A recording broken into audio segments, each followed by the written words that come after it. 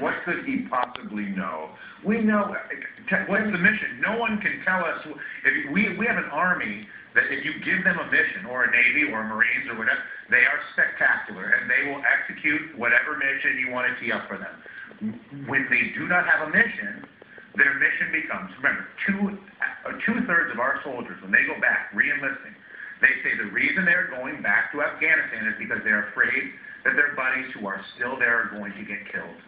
That is the reason why American soldiers re-enlist. When you interview them and say, why are you going back to Afghanistan? They say, I'm going back to Afghanistan because my boys are over there and they're going to get killed and I have to go help them.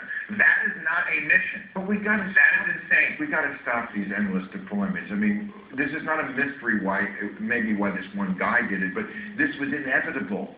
You know, from D-Day to the end of World War II was 11 months, and they rotated them out. We keep sending, of course they did not crack up. It might surprise your audience to hear a second conservative defending the president, that in fact we do have a timetable for pulling our troops out. We're going to start next year and finish up by the end of 2014, and the military tells us really that as fast as they can do it and do it safely. I'm not a military expert. I don't know the answer. Yeah, I don't believe that. And there's plenty of military experts who disagree with that. I guess the question for anybody who wants to stay is, but the question is, why are we standing for one more bloody summer? Remember, in Afghanistan, you know in the winter you don't fight.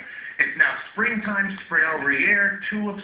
I can feel the grass under my feet. Why don't we stay for another bloody, murderous, hellish summer for what? Tell me the reason why we're just, why are we going to do that? The president wants to be there.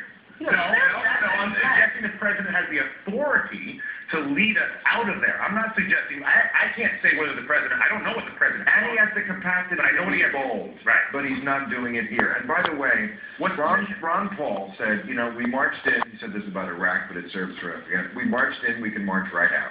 And there's a reason why most soldiers are for Ron Paul. That's not a coincidence, but that's his position. And he gets the... And what they say about Vietnam was, the first half of Vietnam was fought to win the war, and the second half of Vietnam was soldiers going haywire without a mission, getting further and further towards our friend Captain Kurtz and our friends at Apocalypse Now. And now we're going to try it again now. 18 veterans commit suicide every day. 79 try.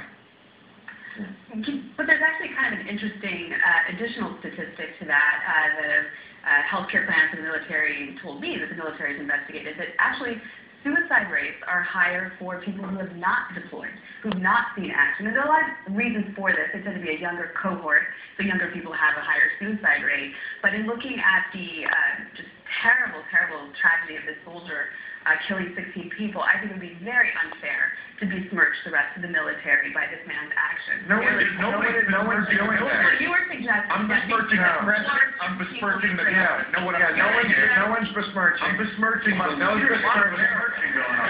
No, don't tar us with the besmirch. That's not fair. But you were suggesting that you are trying